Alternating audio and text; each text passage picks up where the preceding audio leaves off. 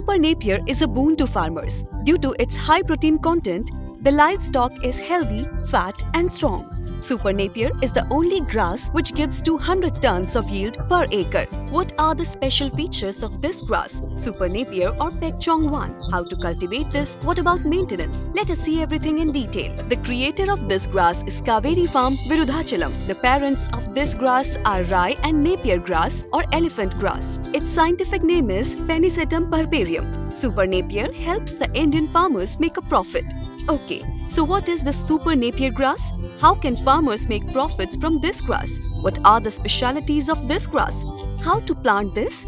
How to maintain? How to harvest? We are going to learn everything in just 10 minutes. Firstly, what is Super Napier? What is this used for? Super Napier is a type of grass. All the livestock we grow, goats, cows, dairy cows, they all love to eat this. This is a green fodder for livestock.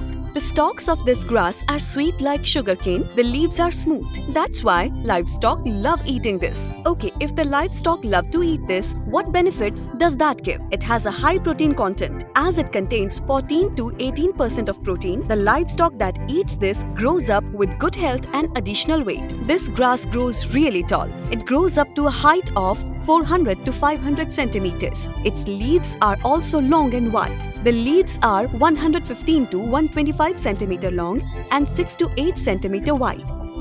This is the only grass that has more leaves. A single grass has about 400 to 450 pitches or leaves. This does not sag or break like the other grass varieties. Durers are about 25 to 30 pitches. Regrowth crop can be harvested up to 8 times in a year. Larger quantities can be harvested in less space. This grass is useful for up to 8 years. Insects do not infect this grass as it is naturally immune. It can be cultivated in all districts. This means that this Super Napier grass can grow in any season and in any climate. The Super Napier will thrive even in salty water. The yield does not decrease. Its protein could be reduced to some extent. That too is only in salty water. The grass will thrive with health in all other types of water. There is no restriction on when it should be cultivated. It can be cultivated in any month of the year and in any type of soil. The yield will not reduce even if it is planted on the beach sand. Due to the salinity, the protein content could be a little less. Otherwise, it can be cultivated in any kind of soil. Now let's see how to plant this Super Napier grass. Method 1. Land preparation. Using an iron plow, deep plowing should be done for about half a foot to 1 foot depth, that is 15 centimeters to 30 centimeters. If a machine plow is used, half a foot depth is enough. If a bull is used to plow, then the depth should be about 1 foot. After that, a rotavator should be used to plow once. After that, the bars should be set at a distance of 3 feet or 90 centimeters. Method 2.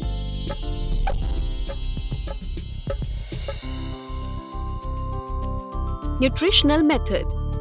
Prior to the last plowing, apply 10 tons of manure per acre and plow well once.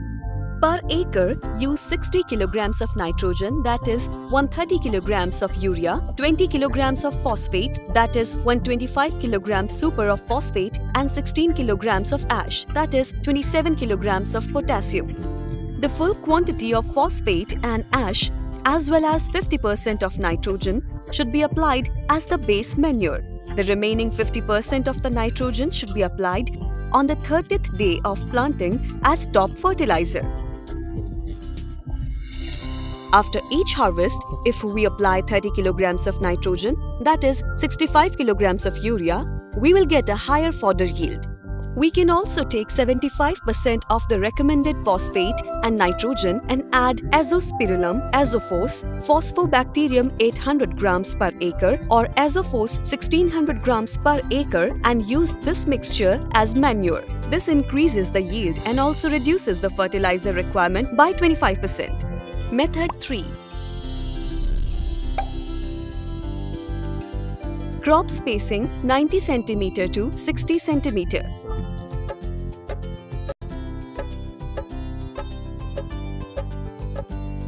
Seed quantity. Each acre requires 10,000 to 12,000 double node stems. How to plant? After watering, the stems should be planted on the bars with a spacing of 60 centimeters. The method used is one stem per pitch.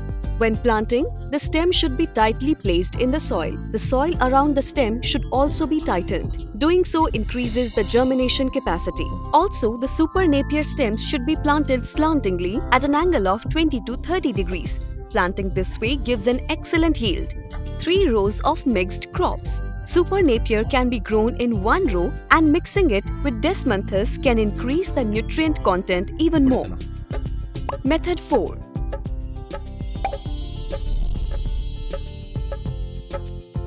How to remove the weeds. After 30 days, if there are weeds, they have to be removed only by hands. If required, the weeds can be removed by 45 days for the second time. After that, as the Super Napier grass grows really fast and dense, weeds do not sprout. After 80 days, after the first harvest, weeding can be done if necessary. There will be no need to weed after that. Method 5.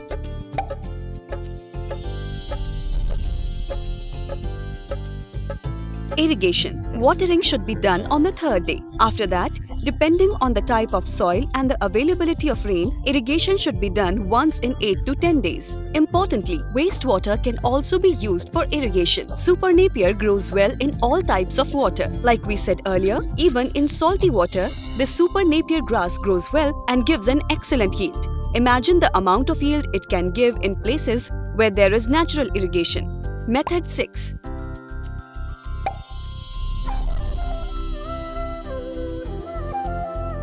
After the first weeding in 30 days or the second weeding in 45 days, depending on the nature of the soil, weeds will sprout. These weeds should be completely removed, required nutrients should be added, and the soil should be extinguished. After that, for every 3 harvests, that is, every 150 days, the soil should be extinguished. Method 7.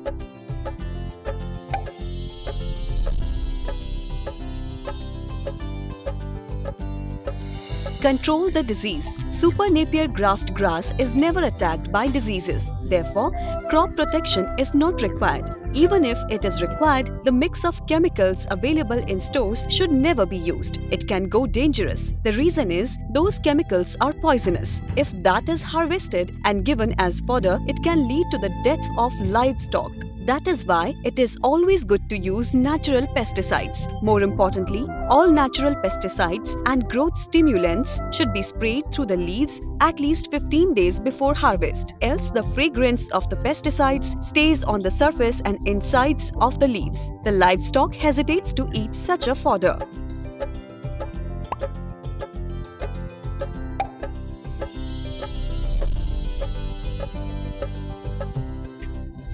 This first harvest can be done within 75 to 80 days from the day of planting. Depending on the soil, water and method of agriculture, the time may vary by 10 days. After that, harvest can be done every 45 days, which means 8 harvests per annum. Every 2 or 3 years, the radius of the crops should be reduced and the bar size of 3 by 2 feet should be maintained properly. In the long run, if we follow the natural farming methods, we can retain the excellent yield and maintain the protein levels for a period of up to 8 years. Organic or natural farming.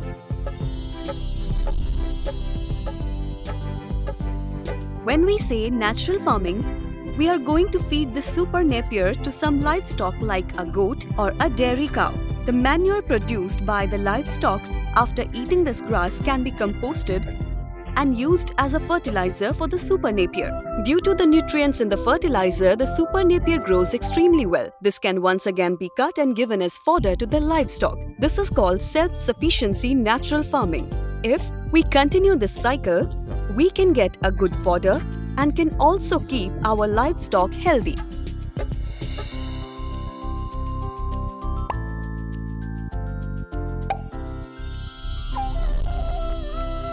Super Napier.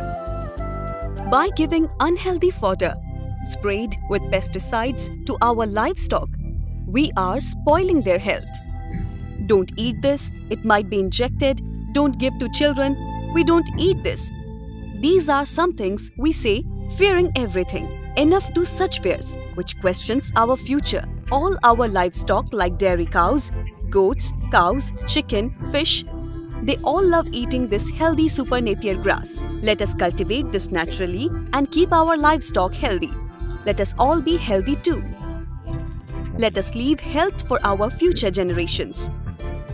To buy fodder and seedling stems, please log in seedsbazaar.com. Contact us, Kaveri Seed Farm, Tamil Nadu, India. Contact number 94889 32336 76394 44670.